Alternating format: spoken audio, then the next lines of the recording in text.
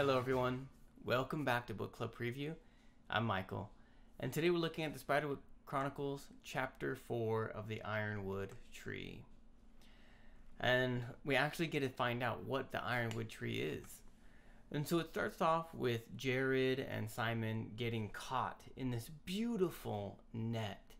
It's like this silver woven together, and it's just holding them. Of course, they're trying to fight out of it, and they're hitting each other and bonking each other, but then they stop and they see these three dwarves looking at him. And the dwarves say, oh, our leader or king, the courting, I think is what they call him, he said he would come, and now you've come.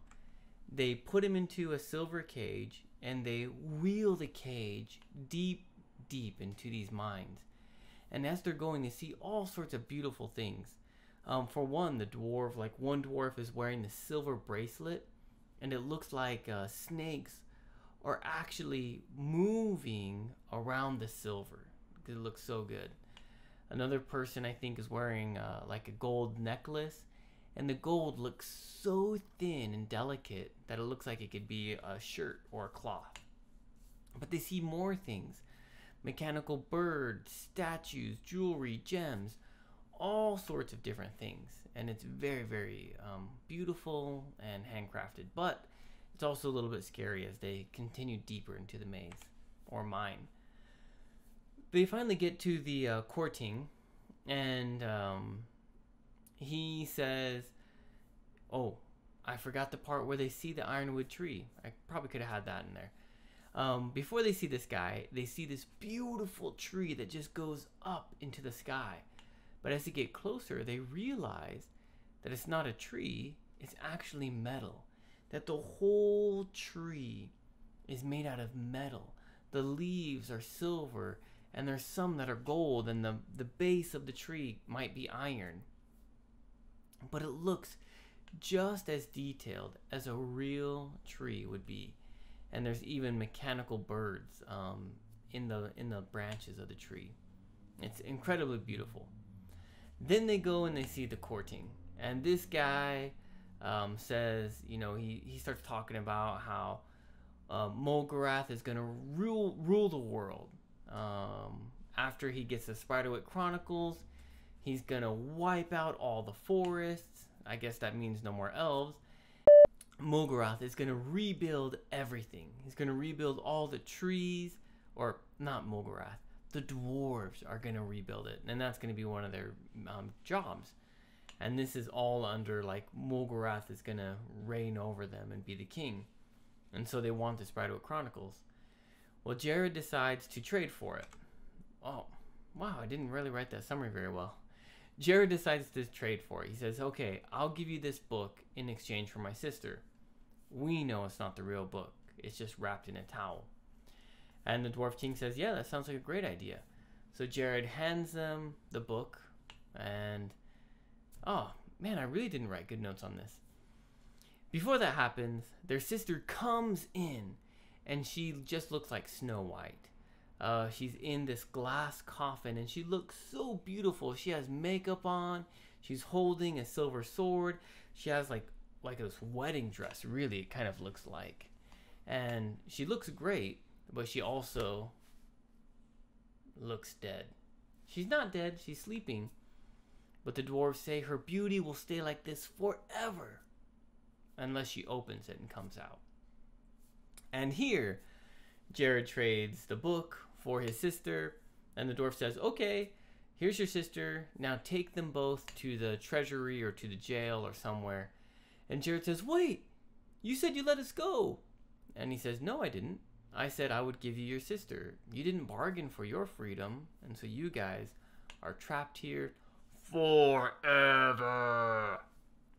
And Jared feels terrible because he acted so foolishly, and he really got captured. And yeah, so he feels really bad. The first word is woven. Woven is like knit. Strings go across each other, and they become like some kind of bag or shape or shirt. They're woven together so they don't break and they hold. And that's the net that they were in. Abruptly means suddenly. Wait, Simon, stop! Abruptly. Intricate, detailed, small. Slithered is like a snake. The way a snake moves, we call it slither.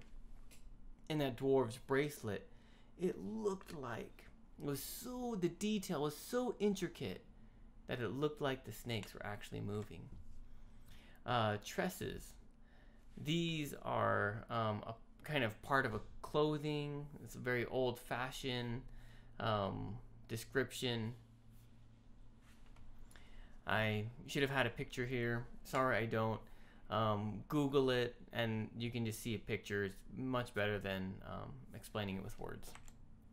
Ill-made means poorly made. So as the dwarves look at Simon and Jared, they're like, oh, these guys weren't made very well.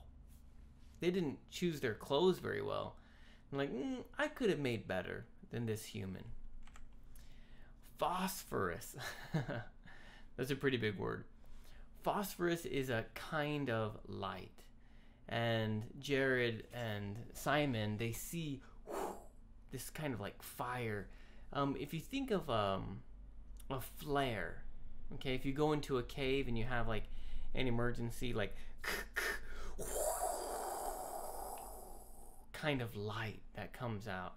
It's not like a torch light, but it's this kind of chemical kind of fire. And that's kind of the lights that they see in the cave. Phosphorus is another great word you can Google and just kind of see. Stalactites, that's another one that would be a good picture to Google, is like there's a difference between a rock coming out of the ground and a rock coming out of the ceiling. They have different names. I'm not a real big rock person, so I don't know. But I believe a stalactite is the kind of that it's not coming out of the ground, but the minerals have built up over time to create this rock-like structure in a cave. Look it up and you can see exactly what it means. But imagine this dwarf cave with these pieces of rock coming out. And the last one on this page is a grotto. And that's like this big opening in a cave. So they're going through these tunnels, and then there's this big opening, and there's a bunch of bats that live on the ceilings. It's so high. So the next one, because there's even more vocabulary, photosynthesis. This is the way that plants turn light into energy. Filigree. This is like bubbly or fluffy. If you think about Simon, Jared, Mallory. Sorry, guys. If you think about Mallory's dress, it looks almost like foam. The shirt and the fabric is so detailed that it's almost like bubbles or like foam. It's not like see-through, but it just looks so soft and comfortable. We call that filigree.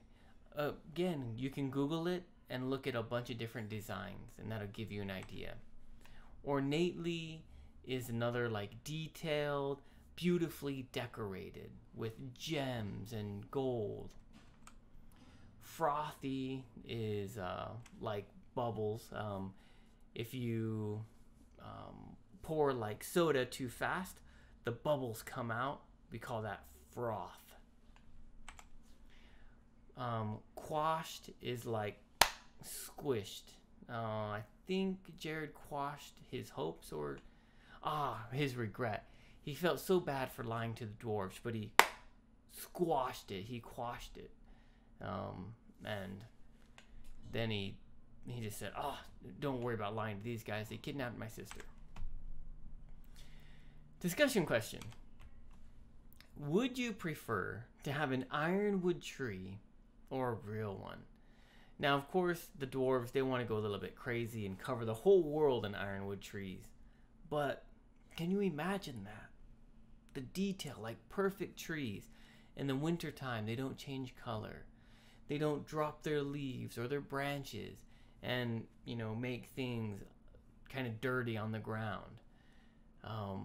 They're just beautiful forever, just like that. What do you think would be better? Or which one would you rather have, this real tree or this ironwood gold beautiful tree? Of course, please make your own discussion question. That's all the time that we have for today, but thank you so much for joining me for this episode of Book Club Preview. I'll see you guys soon. Bye-bye.